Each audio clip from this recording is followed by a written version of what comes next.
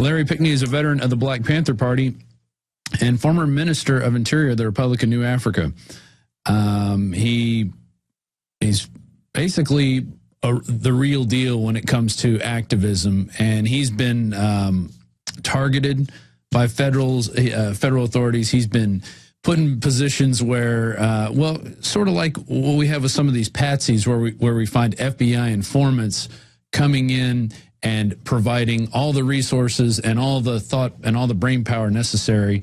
I'm saying this is in Larry's case, but where we see the FBI basically entrapping these people. And without further ado, let's bring on Larry Pinkney. How are you doing today, Larry? Hey, I'm great, Rob. It's fantastic to hear your voice, and I want to thank everyone, and especially you and Alex and all of the staff. Thanks so much.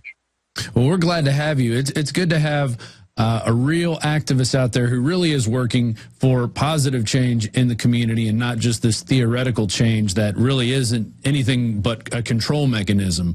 And how do you feel about the stories that were coming out of people saying they were going to riot if Obama loses, and also about how people were tweeting that they were going to assassinate Mitt Romney?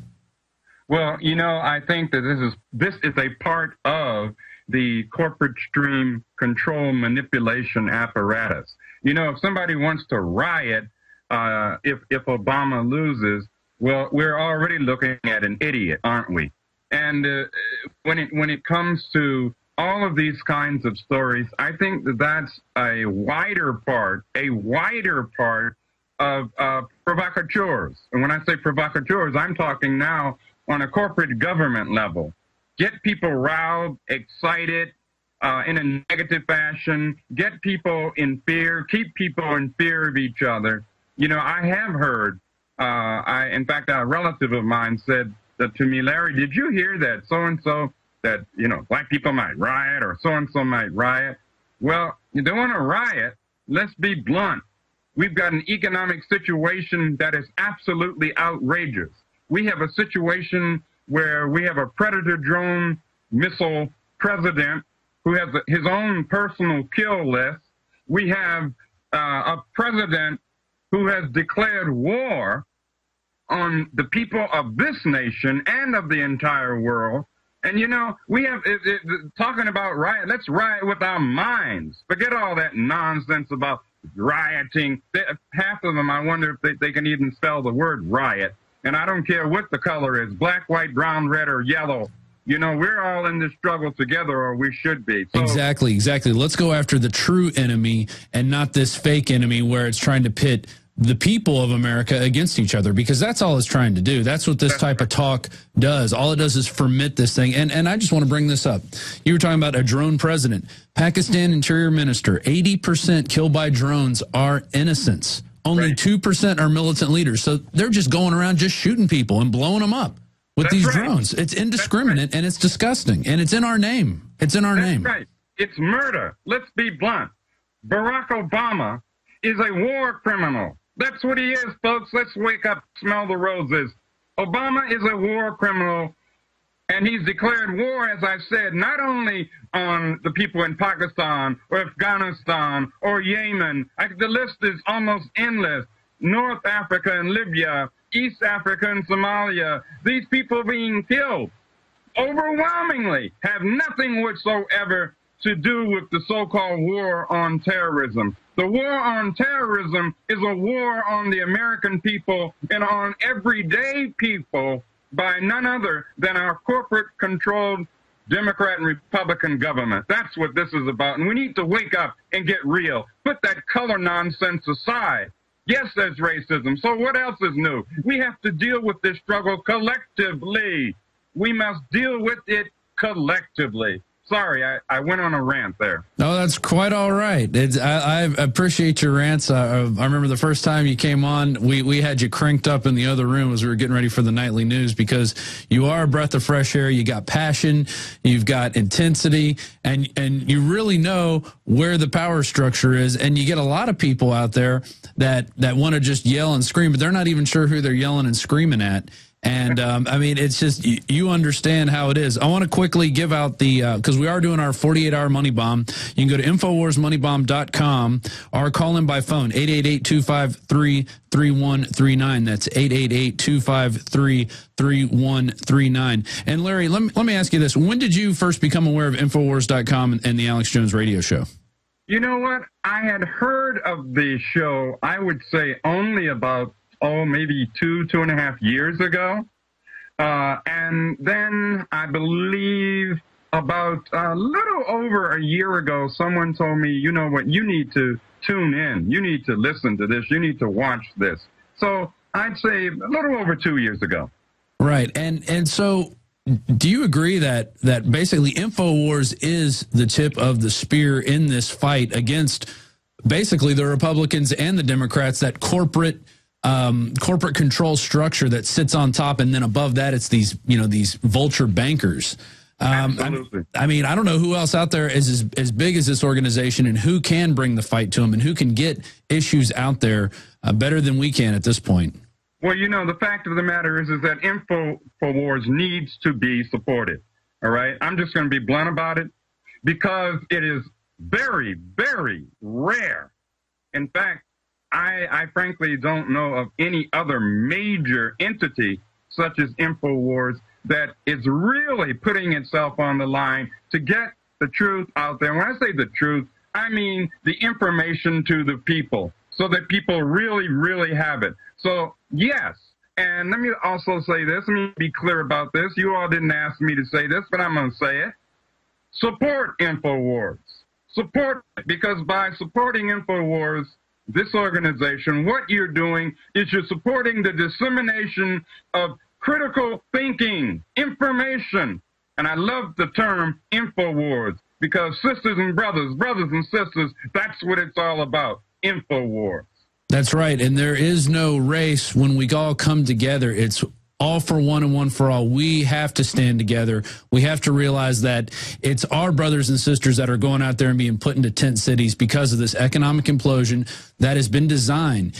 It is the offshoring. It's when they say free trade agreements, what that is a code word to send all the factories offshore to China and then ship the goods back in. So you don't have manufacturing jobs. You don't have those jobs that people who didn't have a college education, or even those who had college education, could go out and get a decent paying job that provided for a family. We just don't have that anymore. It is just going to the tubes. Really, it's literally heading to China. I drew a little picture here. We are actually 1/4 of the way to our goal at this point, 225,000, and we want to get to 1 million, and we really do need the money to make that next jump. And it basically is like a hyperspace jump that we go to when we get this money bomb money, and it lets us take it to the next level. So we're 1/4 away. We're 17 hours left. This is the time now where if you can't give any money, then send the link to all your friends. Send the link to all the people on your email list. Send it to the Facebooks, the MySpaces. Get the word out and get people, hey, contribute $20. We get 100,000 people contributing $20. We're there. That's it. And we can do this. We can reach this goal. We can show the trolls and the haters out there that people do care about information, and people care about getting it out there in the face of what we're facing, which is, total tyranny if we don't win. That's right. That's right. And the fact of the matter is, I was listening to the news earlier, just before I came on. And I was listening to someone talking about General Electric, GE, which, of course, is one of Obama's biggest supporters, along with Lockheed, et cetera, et cetera. Anyway, I want to point out, for example, to the listening audience, and I would urge them to support InfoWars, all right? But I want to point out, for example, give an example of what you just said, Rob. General Electric, GE, people think about light bulbs and power. Well, what we ought to be thinking about are weapons, because GE makes timers for bombs, for missiles. It does a great deal of work on nuclear submarines. When I say work, I mean they make money, folks. We're talking millions and ultimately trillions of dollars. No bid contracts. That's right. That's right. So also understand, when it comes to the media, that's why I said I love that name, InfoWars, because that's what it's about. We must free our minds. And this is precisely the opposite of what the corporate Democrat and Republican police state structure wants us to do. They don't want us to free our minds. They want just the opposite. General Electric, folks, did you know that GE owns 49% of NBC? How's that for democracy? How are you going to get news from NBC or any of those other corporate stream media outlets, including, by the way, PBS and MSNBC? All right, how are you going to get real news, honest news, when these entities are in fact controlled by these blood-sucking, avaricious corporations? Please. That's right. And they've taken a long time to build this grid. It didn't spring up overnight. It really has been a long-term job for them to create this pyramid of evil that we're facing. I mean, we really are facing up against, you know, not a ton of people, but people with a lot of money, people with control of a lot of money. And they are doing it with pressure from above and pressure from below. I have a story here. Welfare spending jumps 32% in Obama's presidency. These are people that aren't being empowered. They are being dependents. They're becoming dependents of the state, and they are going to follow the state, and they're going to get those messages that are, hey, do you want this? Do you still need this, right? Then vote for Obama and vote for, or even voting for Romney. It's going to be the same thing. You got to, what you got to do, I think, is not vote or vote third party so we can get some real debates in here coming up. You know, we get that 5% for the Libertarian Party, then they get some money, and then it kind of levels the playing field. But we definitely don't have two parties. This total farce that we have, this two-party system. I mean, these guys, they both want war. They both want to spend our money. And they both want to control what we do, and they just keep ratcheting it up slowly and surely. Larry, what's going on in your world now? What are the biggest issues that you're dealing with?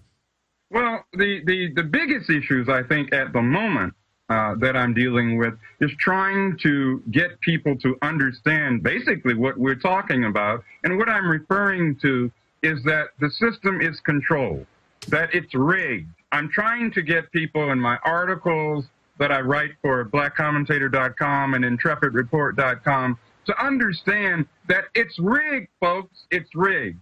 We might even consider, for that matter, boycotting this fake election. You know, it's nothing more than a C-election anyway. You know, what are we really voting for? The right to have the Electoral College make our votes null and void? Is that what we're voting for? Are we writing? I mean, let's really fundamentally, let's be radical. And when I say radical, all I mean is root, R-O-O-T. Go to the root of it, okay? Let's be radical, critical thinkers about this. And, Rob, that's what I'm trying to do. I'm trying to urge people, even though I know it enrages the powers that be, so be it, to critically think. I'm trying to get people of all colors, black, white, brown, red, and yellow people, to understand that we are all being pimped, used, had, bamboozled, as Brother Malcolm X used to say. We're being bamboozled, whether it's Barack Obama, Mitt Romney, Democrat, Republican. It's time for the people,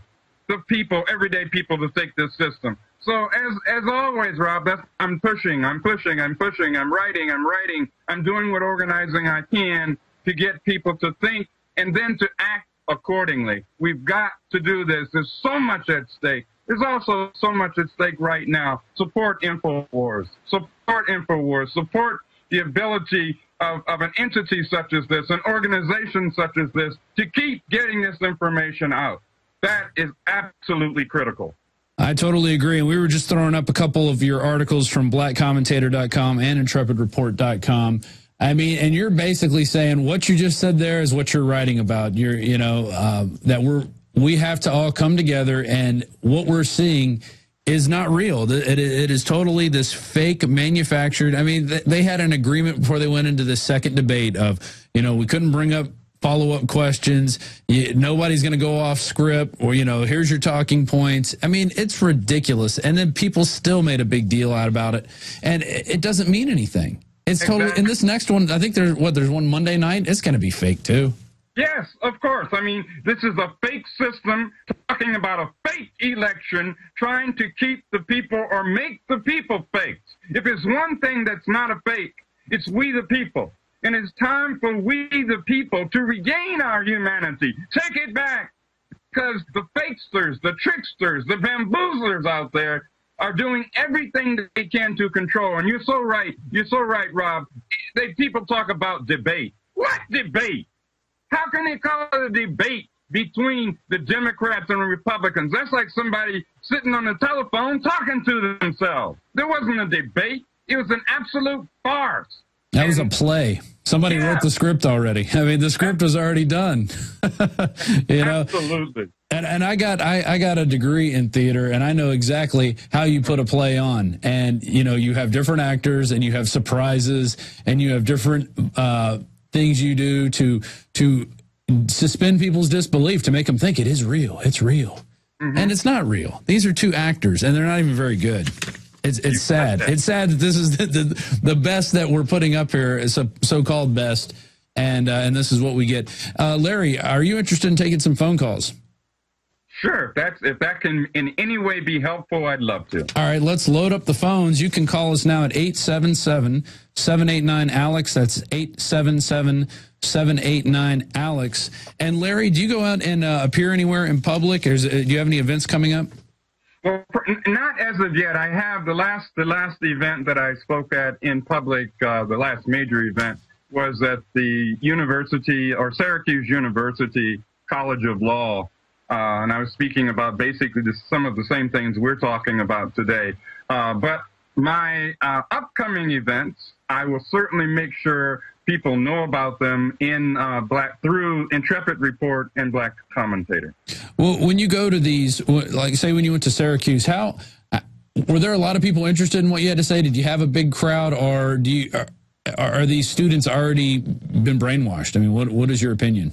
I like your being blunt. That's great. The fact of the matter is a large percentage of them were already brainwashed.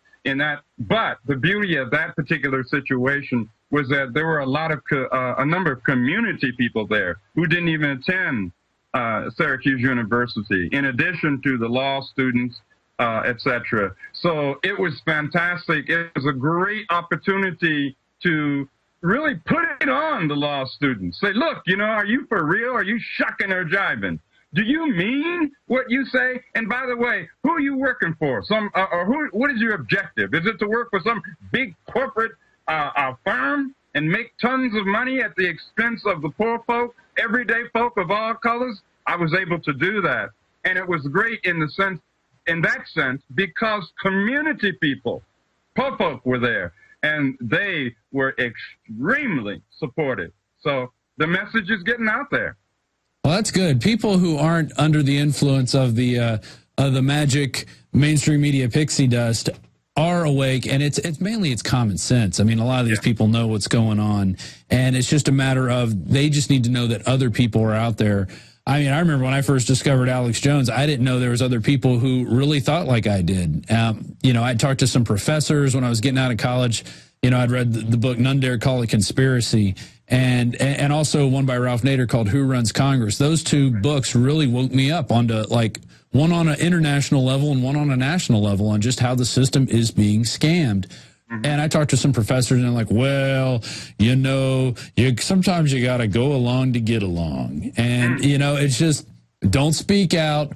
Just go along to get along, and you'll do fine in this world. You're a smart guy. You just settle down, because I was getting fired up about this stuff, and I was wanting to put on productions, and I was really pissing off the older professors, because I wanted to do my own thing. I wanted to put on stuff, and I wanted to make people think.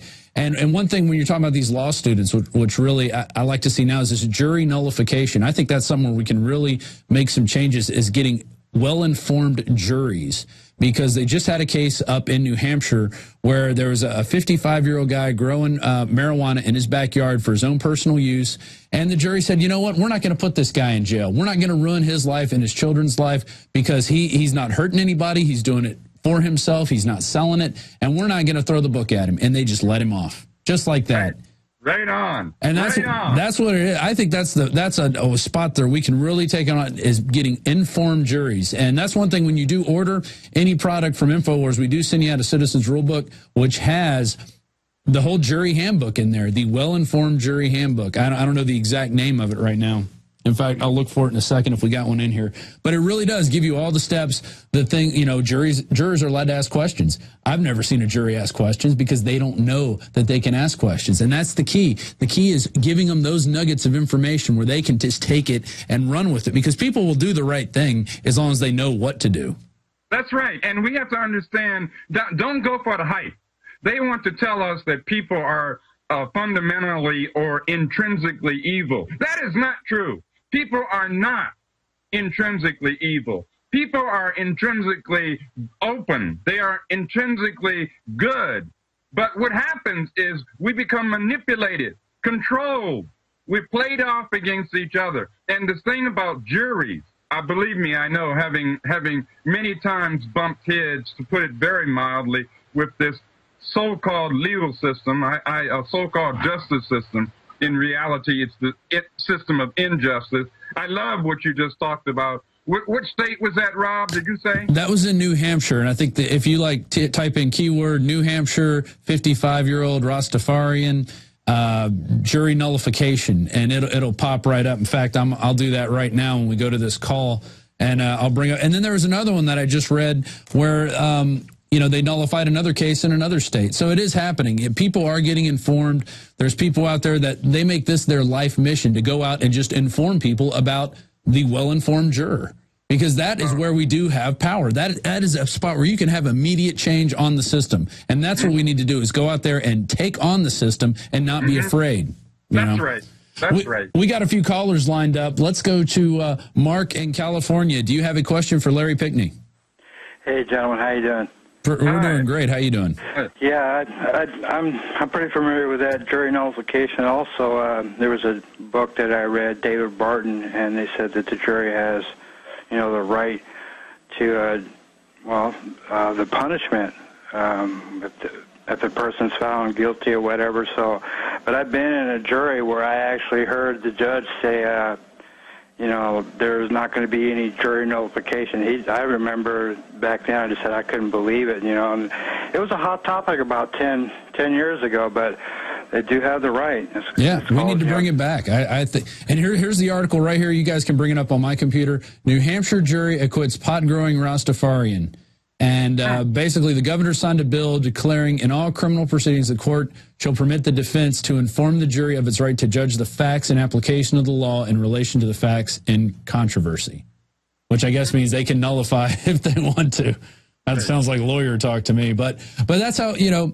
And I think this is the tip of the iceberg, because now this is happening, especially with marijuana cases. I mean, it's a travesty. This is a medicine. It can be used industrially. I mean, my slogan is I think we should be growing it in Texas. Grow hemp, grow Texas, because that is how we're going to. That's a new industry we can start now that we don't have currently in this country. We import the stuff in, and we could be an exporter of it and have. We have so much time.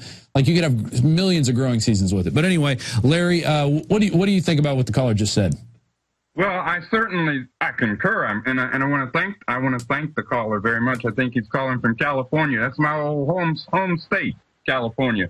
I think that what we're really talking about, speaking of California, is what we used to say in the Black Panther Party. I'm talking about the real Black Panther Party, not those frauds. The new Black Panther Party. We used to say in the party, all power to the people.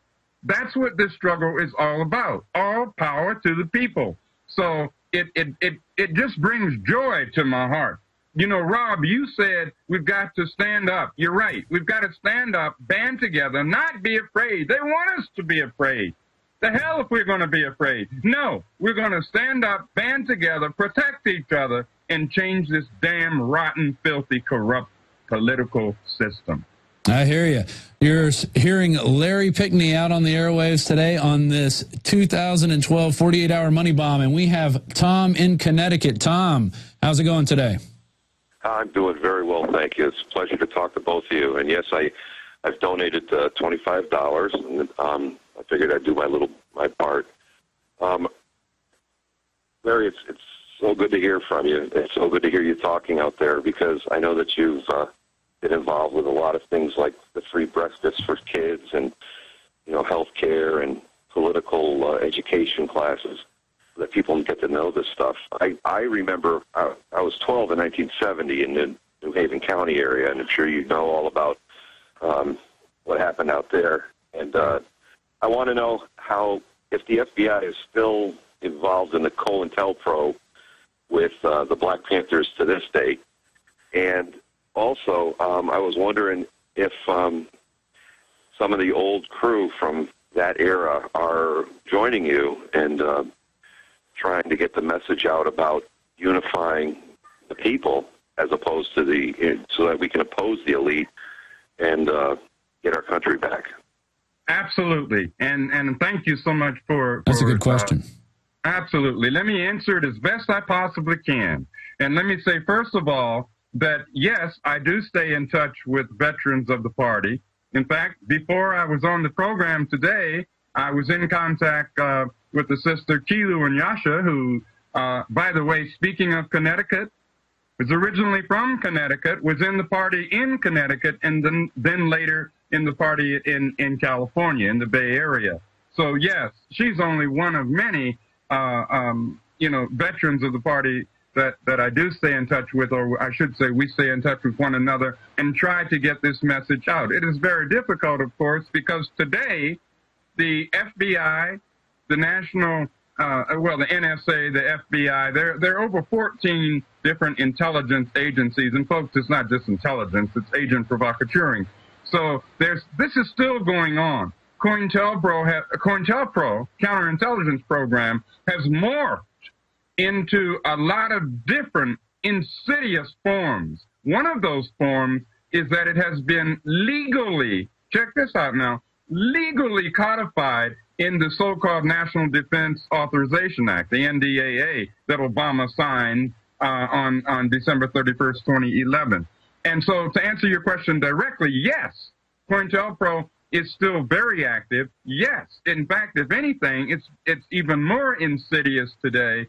And unfortunately, we've got to get off of our horses, get off the saddles, and get out there. Well, not unfortunately, it's really fortunate, but we must get out there and do what we were doing in the 60s and the 70s. We've got to educate, agitate, organize, and obviously you are aware of that.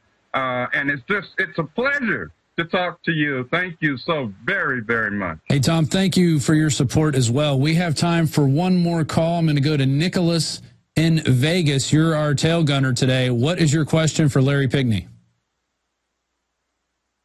For you, Rob, and then Mr. Pinkney can chime in if he wants. Is that okay? Sure, go ahead. Okay.